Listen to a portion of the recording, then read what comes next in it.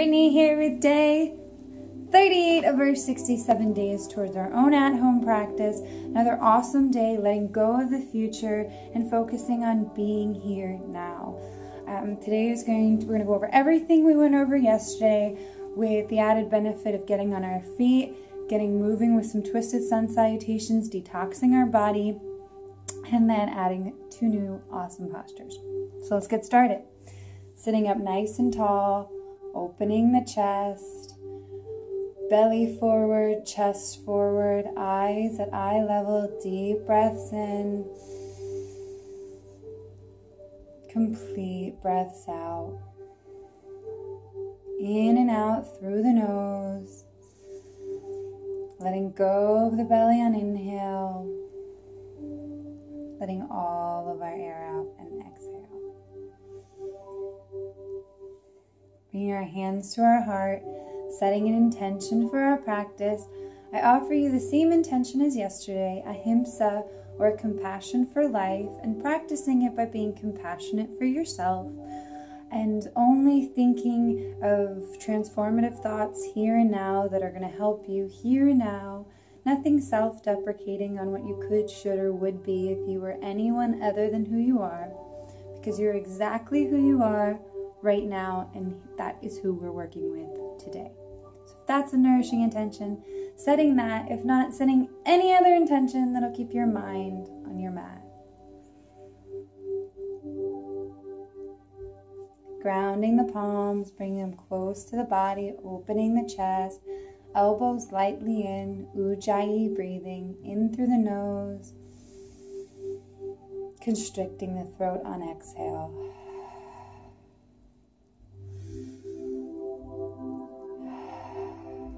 Seven more deep breaths just like this.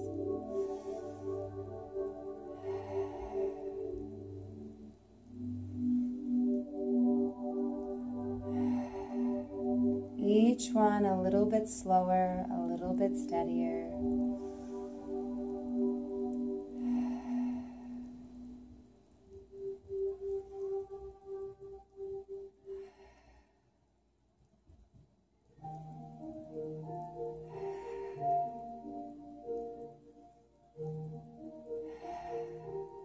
Then gently opening our eyes, loving our new calm sensations, and getting onto our feet to do our twisted sun salutations, vinyasa style, 2 rounds with the breath.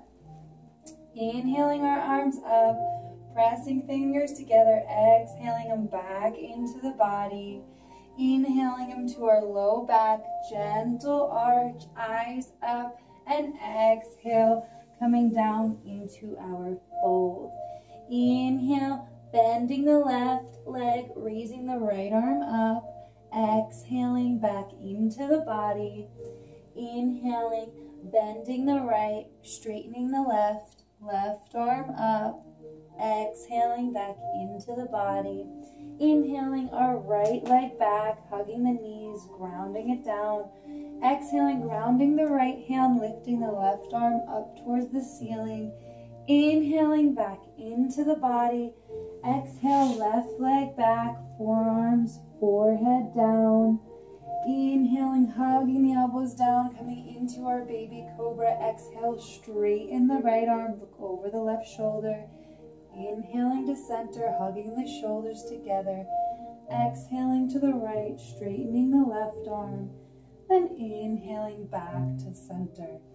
Exhale, toes down, lift the butt, push through the hands, and then inhale, bend the right knee or thread it through, exhaling back to center, inhaling, bending the left or threading it through, then exhaling back to center, inhaling our left leg up, gently stacking the hips, and exhale, pulling it forward into our high lunge, hugging the knees, inhaling the left knee down, coming into our low lunge, grounding the left palm, exhaling our right arm up, then inhaling back into the body. We're going to exhale, left foot forward, surrendering our crown, inhaling, forearms to our knees, eyes straight, chair. Exhaling over to the right elbow, left side. Inhaling to center. And then exhaling, left elbow, right side. Inhaling to center. Exhaling, folding back into the body. Inhaling up, one vertebrae at a time. Exhale our palms to our chest. Inhale, reaching up, lengthening the body. Exhale, bringing it all back in. Inhaling, hands to lower back, gentle assisted arch. Exhale, forward fold. Inhaling, bending the left, straightening the right, right arm up. Exhaling back into the body. Inhale, straighten the left, left arm up. And then exhale back into the body. Inhaling the left leg back, hugging it, grounding it down. And then exhale, ground the left palm, right arm up. Inhaling back to our lunge. Exhale, knees together, forearms, forehead down. Inhale, hug the elbows in, baby cobra. Exhale, straighten the right, look left. Inhale to center. Exhale, straighten the left, look right. Inhaling to center and exhaling to our downward facing dog. Inhale, bend the right, thread it through, and then exhale back to center. Inhale, bend the left, thread it through, exhale back to center. Inhale the left leg up, gentle stack, exhaling our knee forward, high lunge. Inhale, surrendering the back, right palm grounded. Exhale, left arm up, gentle twist. Inhaling back into the body. Exhale, right foot forward, meets the left, forward fold. Inhaling to our chair, maybe bring our hands to our chest as we exhale over to the left side. Inhaling to center, exhaling to the right. Inhaling to center, exhale to fold. And inhaling up the body, one vertebrae at a time. Exhale, palms to chest. Beautiful. Now we are going to go into our forward folds. I'm going to come to the side here so you can see a little bit better all the motions. Pressing through the feet, we're going to come right into our bound angle, preparing our body for all of these other postures. This gently opens up our hips, which makes our wide-legged forward fold a little bit easier for us. So sitting up nice and tall, pressing through the toes, taking a nice deep breath here. As we press through the toes, feeling the engagement in our lower back, feeling the desire to sit up a little bit taller. There's too much tension here, letting the feet come out a little further. If you want some more hip flexibility, bringing the feet in a little bit closer. Going to the place that's most nourishing for you today. Sitting up nice and tall. Inhaling the arms up as if someone's pulling your chest up towards the ceiling. Chest forward, hips forward. Exhale, we're going to fold forward. Bring our forearms to our shins. Surrendering our head down to our feet. Deep breaths in. Complete breaths out. Just two more, just like this.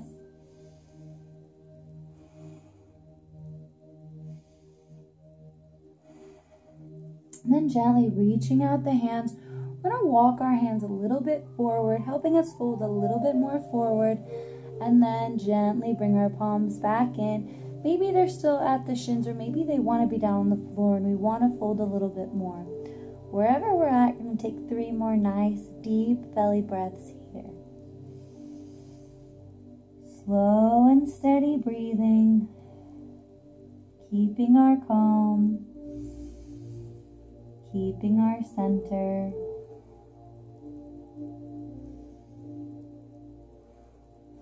And then gently sliding up the body, sitting up nice and tall. Excuse me. We're going to straighten the left leg out, keeping the right leg in. And we are going to learn a new posture called head to knee or Jano Sirsana.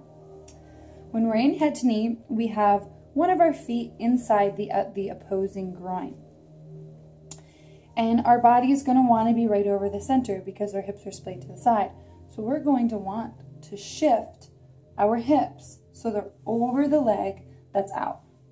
We're going to inhale our arms up, chest up, hips, chest forward, hips forward. Exhale, folding forward over that leg. We want both hands, whatever side we're not folding on, that arm's going to want to bow up. If you notice I'm sitting naturally to the side. So I'm going to have to engage that shoulder down, keeping my spine straight. Taking deep breaths here, bringing my head down to my knee, just focusing on the breath. This is a great posture for working on our hamstrings because when we're doing it one at a time, it's not too much coming at us at once. So it makes it a little bit more comforting.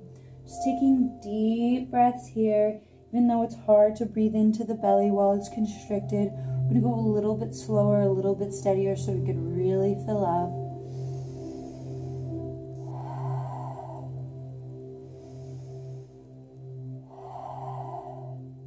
And then when we're ready, we're going to gently slide up the body, stacking the spine one vertebrae at a time. We're going to open up into our wide-legged fold. I'm going to sit up nice and tall, inhaling our arms up. Then we're going to exhale and fold forward here, reaching our arms out ever so gently, grounding our head. Deep breaths in, complete breaths out, keeping our toes up towards the ceiling.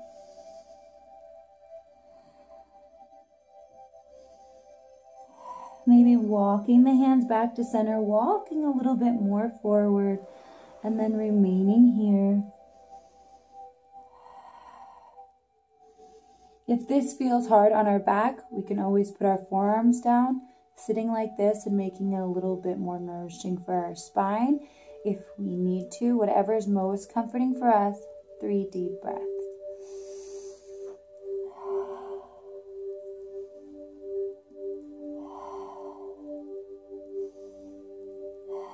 And then bringing our hands to center, walking into the body, stacking the spine, 1 vertebrae at a time.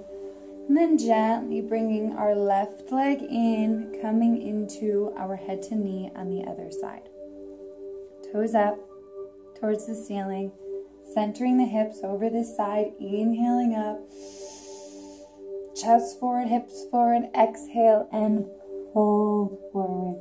Deep breaths in, complete breaths out.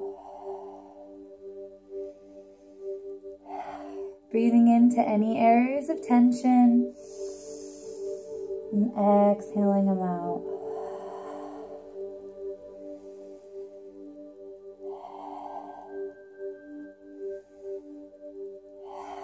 Maybe walking our hands a little bit more forward, maybe engaging that thigh, helping us loosen up the low back, using the tricks that we already know to help us fold just a little bit more, lengthen just a little bit more, and breathing into any tension we're feeling.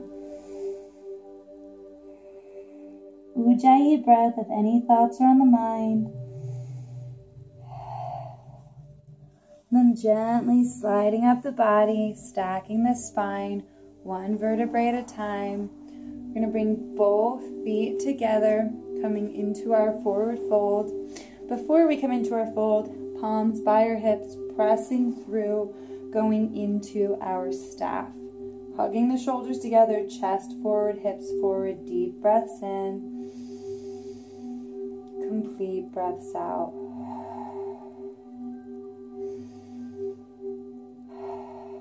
Just 2 more, feeling a nice, straight, confident spine.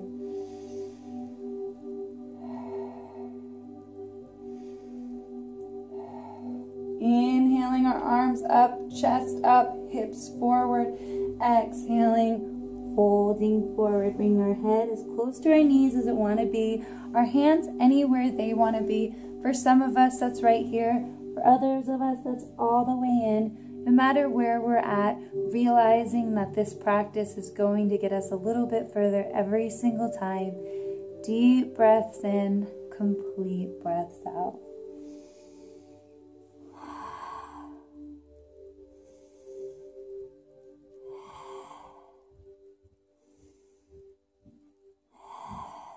Just 3 more.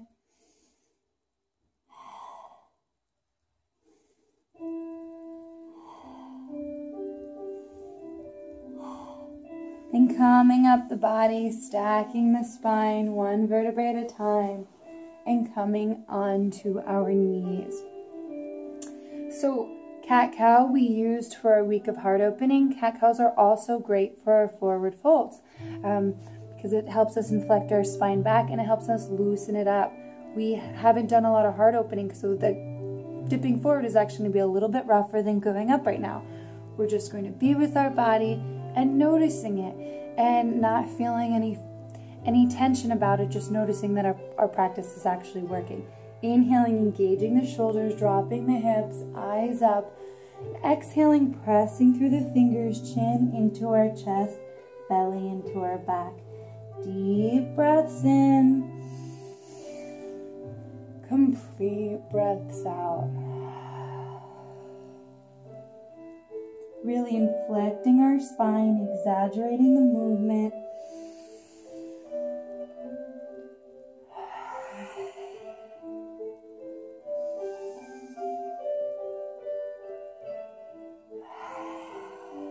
And just 3 more deep breaths. This should feel very nurturing after our folds. This is going to start and get us ready for extended puppy.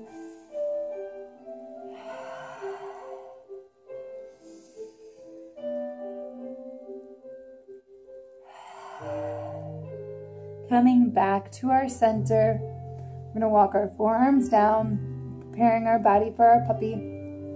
Now, we're going to walk our hands out, grounding our forehead onto the ground. I'm going to stay here so that I can chat with you for a minute during it. Our extended puppy is a lot like our downward facing dog, but it inverts just a little bit more. Again, we want to have our knees right underneath our hips. I had them a little bit back, which allows my top body to sink a little bit more, but it takes some of the support away from it. So we want our knees right underneath our hips, just keeping our body safe, comfort, and healthy. We're going to just keep on deep breathing here. And then we're going to actually go into some twists, just like we do in our child's pose.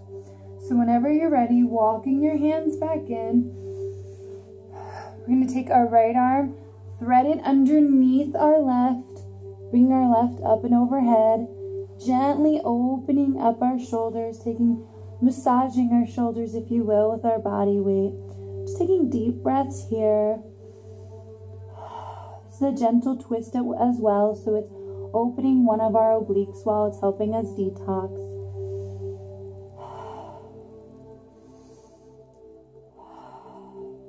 Three more deep breaths here.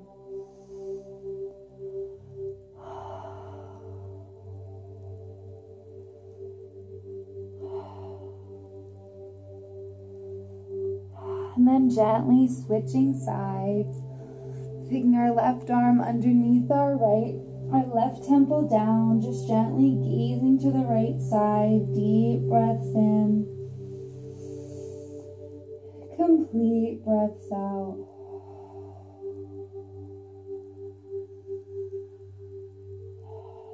Slow and steady.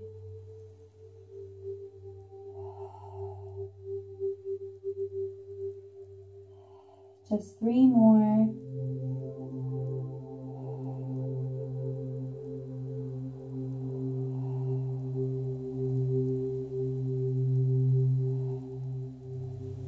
And gently coming back to center, walking the hands forward, grounding the head, coming back into our extended puppy. When we're in our extended puppy, we want to lose the tension. Our elbows are going to ground. We're going to reach our hands out, and then just gently ground our forearms. Our elbows might lightly go out to the side. We're going to let them, and we're going to let our tension just be what it is.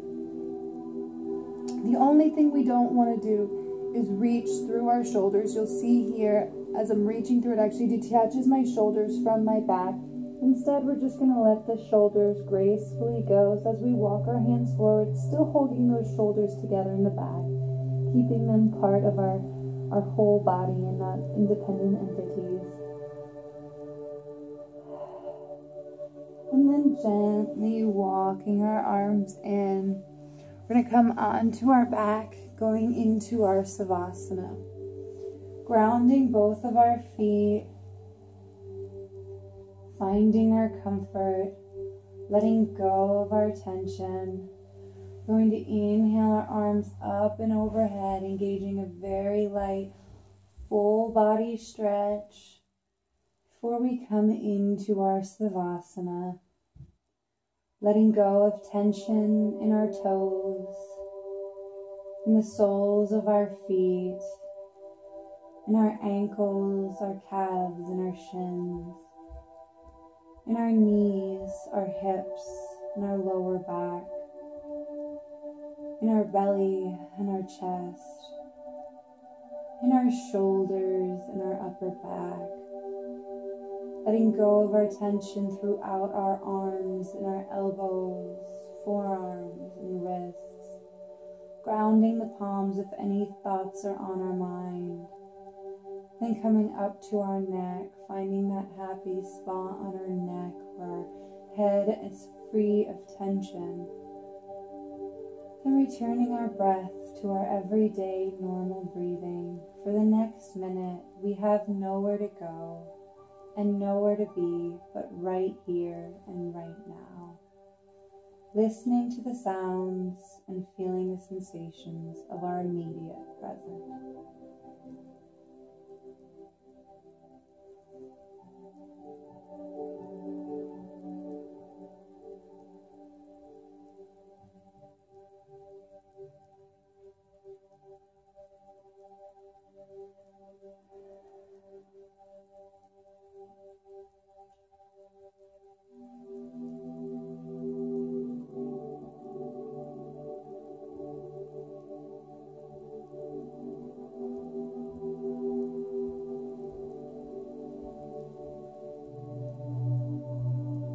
When we're ready, and only when we're ready, bringing attention to the body, lightly massaging the fingers and the toes amongst one another.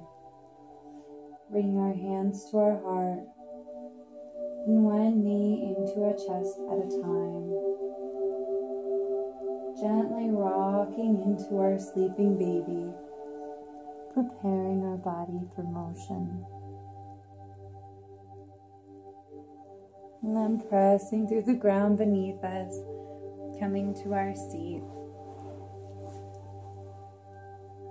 Bringing our hands to our heart, closing our eyes, reflecting on the intention we set in the beginning of our practice, and only moments in which we met Him, and then bowing to one another and our beautiful bodies, honoring the light within one another, which is the same.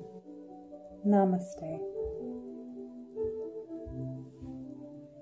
Thank you so much for another wonderful day. I'm ever blessed for you practicing with me. Thank you so much, and I hope to see you tomorrow. Bye.